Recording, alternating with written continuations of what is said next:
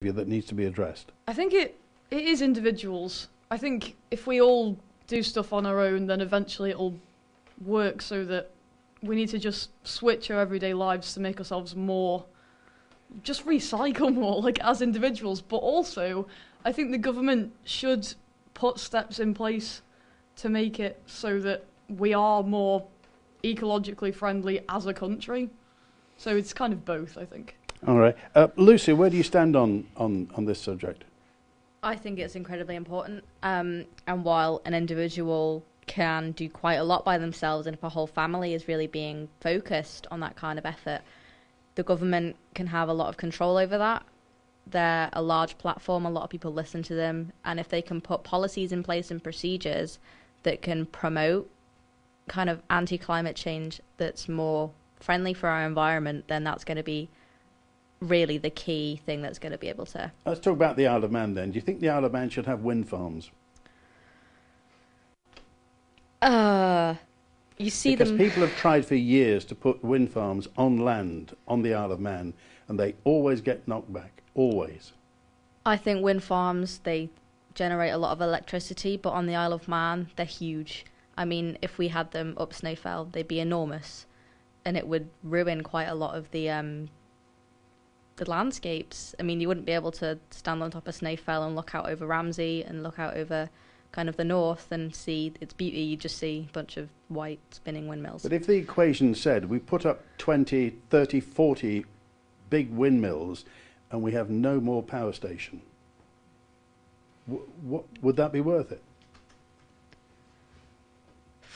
It's a difficult one, because there are other ways to, protect our environment than putting wind farms in. See, people seem to have a notion, the fact that something has to be done, but only governments can do things. Only governments can spend that sort of money, get into partnership with private companies and say, we will have a tidal power station, we will have an offshore wind farm. Do you think governments need to put their foot down on this and do something about it? Because obviously they're pushing an open door. People recognise what's happening, and this is your future. Your generation will be picking up the pieces of anything that does go wrong. You're the ones that will have to deal with higher sea levels. Yeah, definitely. I think they need more support, because at the moment there's not much talked about it. Like Archie says, he's put in a fair amount of support into the government on getting the Manx government to do something about climate change, and a lot of it is not fairly represented. And I think it should be far more talked about, especially in Tin World. Do you think our politicians get it? I'm not sure.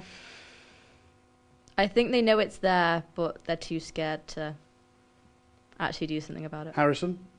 I believe they're too scared to act, and they're being selfish. They're not thinking about the future that the youth will have. As us, we'll have to grow up through climate change. And by 2027, I'll be 24, and I've still got another 60, 70 years possibly of my life to live in a world that's already been damaged by the actions of previous generations. The Taliban government could do. I think the wind farms would be a good idea. I think offshore or on the Isle of Man. Whatever it takes. I mean, we have to be carbon neutral. Otherwise, we're accelerating that date that Archie talked about. Okay, right. Well, we're live at Castle Rushen High School today. Hal is next to you as well. What were you going to say about climate change?